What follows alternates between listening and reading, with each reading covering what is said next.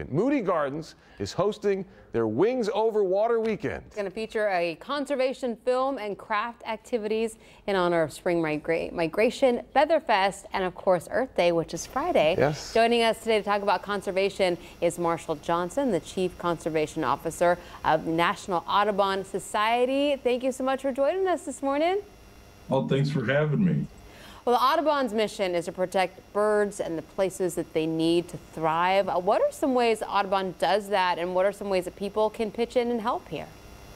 You know, when it comes to birds and bird conservation, it all starts with habitat. So whether it's working on policy or on the ground conservation, it's really about improving habitat. We like to think if we protect and adhere to the needs of birds, we solve most of the problems in the environment. So just outside of Houston, we work in the Katy Prairie with ranchers and private landowners on habitat, and for nearly 100 years, actually next year is our 100-year anniversary of working on coastal island conservation along the Texas coast. We actually own and lease and steward nearly 200 nesting islands for birds. So it's really all about the habitat, and we've had a long history of working in Texas on behalf of birds. Boy, and aren't we grateful for that work. Marshall, can you tell the folks and all of us really about the role that birds play in our ecosystems and in our communities? You know, it really goes back to whether you think of it as the canary in the coal mine or the bobolinks in the backyard.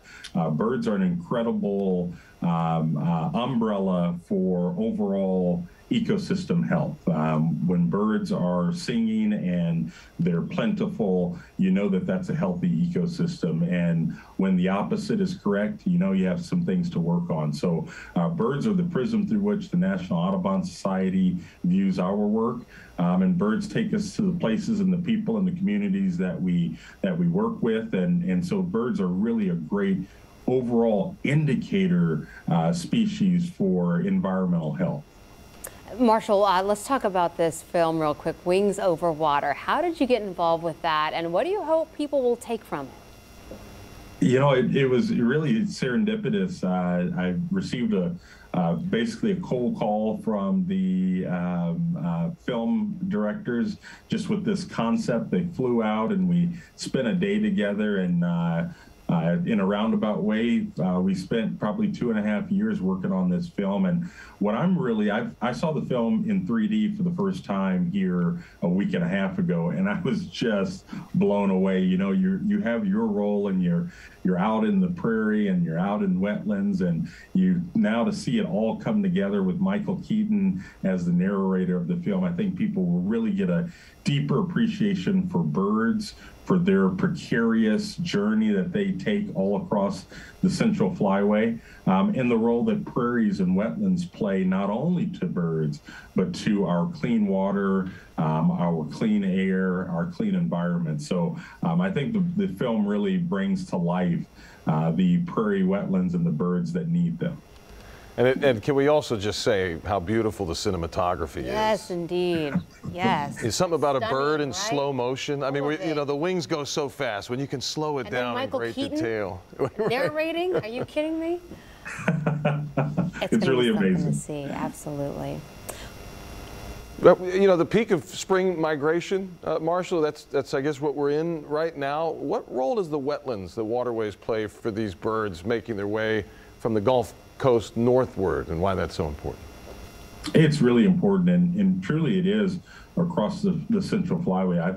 I grew up in Texas, and now I live in North Dakota, so I had the pleasure of living in two sort of the anchor points of the Central Flyway here in the United States. And along the way, for shorebirds and waterfowl and water birds and wading birds, these wetlands play such a critical role in their life cycle, and the new growth and emergent vegetation within wetlands.